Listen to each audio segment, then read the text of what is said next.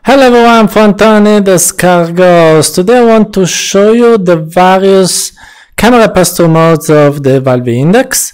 So first of all, how to activate them? Well, it took me a while to understand this, also because of some glitches of SteamVR, but actually now everything works. So to see it better, my advice is to close SteamVR Home. So just if you see SteamVR Home, close it by pressing the system and selecting that you have to close SteamVR Home. So you are here in this environment, or you can even choose one with a single color, but this way you don't have the VR visuals disturbing you while you want to see your pass-through. So how to activate it? First of all, you have to go to your settings. Sorry if mine are in Italian.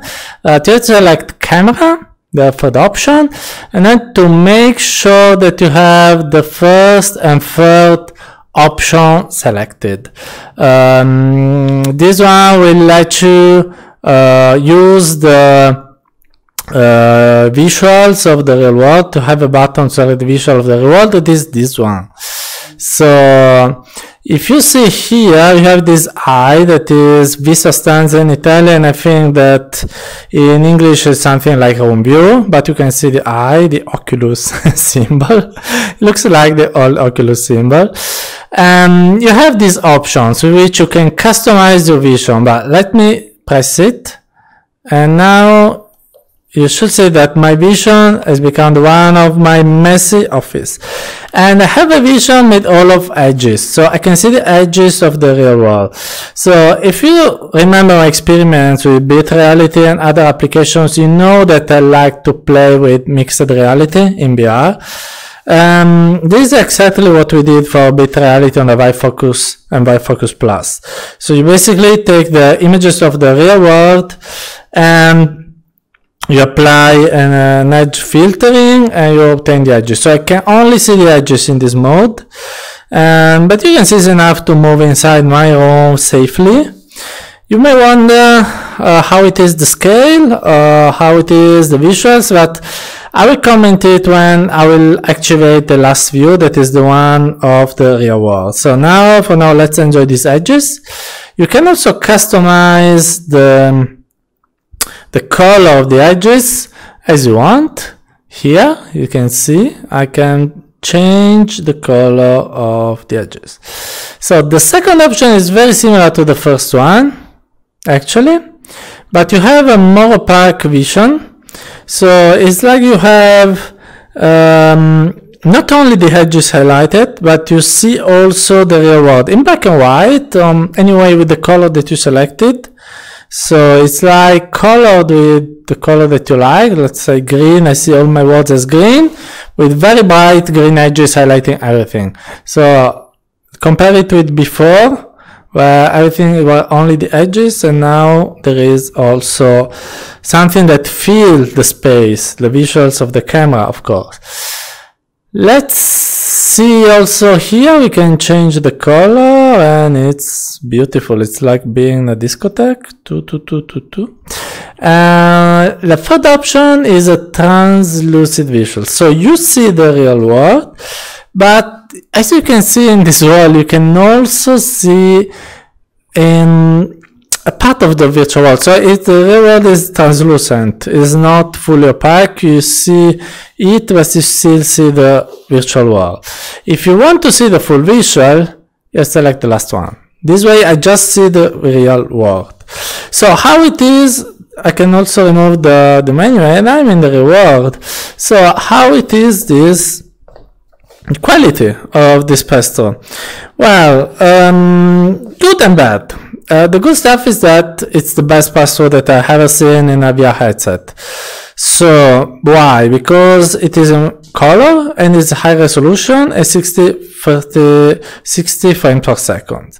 So the other cool pass-through that I've seen in VR, the one of the Vive Pro, is good, but the resolution is lower, the frame rate is lower. Here it is very good. I can also move in my room. do whatever I want. It's safe. I can talk with people, I take stuff, etc. So it's better than the Quest. It's better than the Vive Focus because those are black and white. So it's very good. Of course, other devices like Vario that cost really a lot have even better pass-through options. But on the, let's say, consumer side of VR, this is the best one I ever tried. So this is for the good. For the bad, we have the wrong scale, because you can't appreciate it from the video, but even if the visuals are 3D, so I can really have the sense of depth, the sense of depth is all wrong. So I can see this bottle in front of me, but actually it seems like a half a liter bottle for my visual, well actually it's 1.5 liters.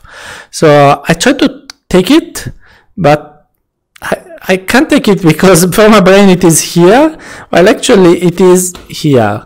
So if you haven't tried the Oculus Quest, you know what I mean. The scale is all wrong. Everything seems smaller than it is.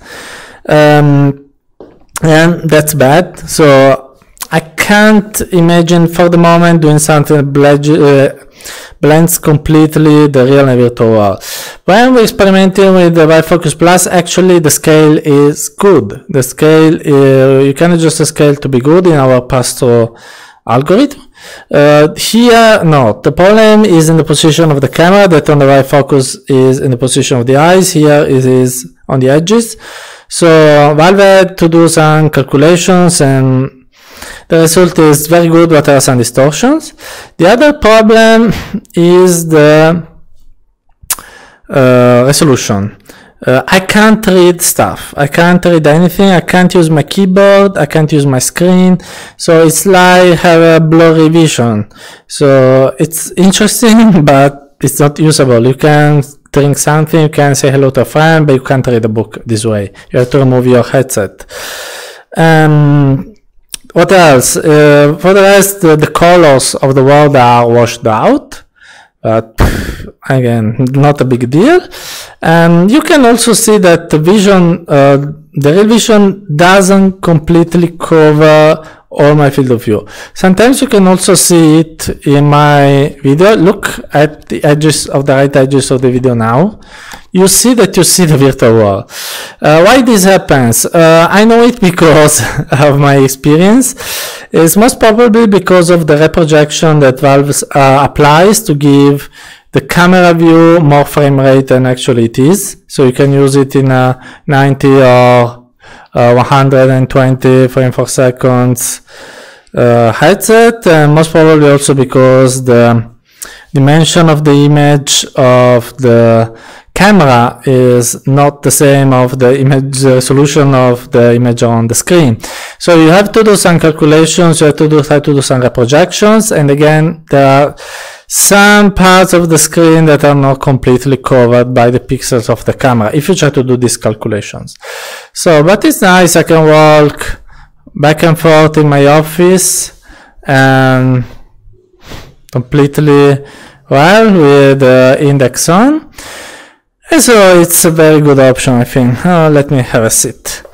So I really hope you enjoyed this little tutorial on the Valve Index pass-through options. If you liked it, please like and share this video, subscribe to my channel, and also please donate something to my Patreon account, patreon.com/scarredghost.